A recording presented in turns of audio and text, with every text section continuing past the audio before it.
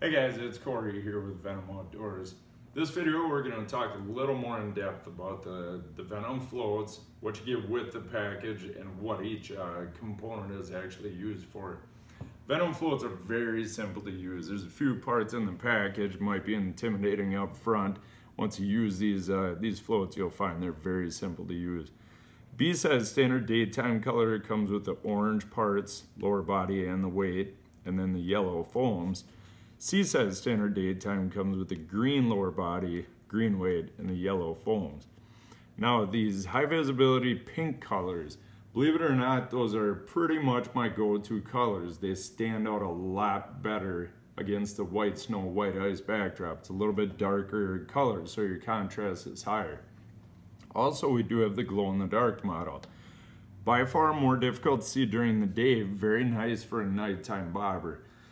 We do get asked a lot of how long the parts glow. It's actually very difficult to put a time frame on that. If you're in a pitch black environment, you are going to get a huge amount of glow time out of it.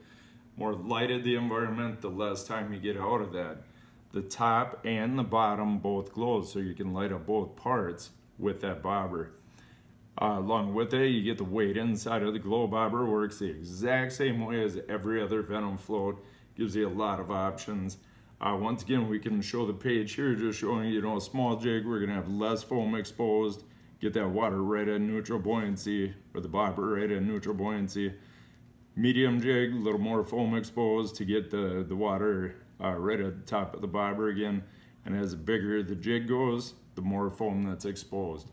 So we're changing the volume of the bobber that displaces more water to hold up more weight.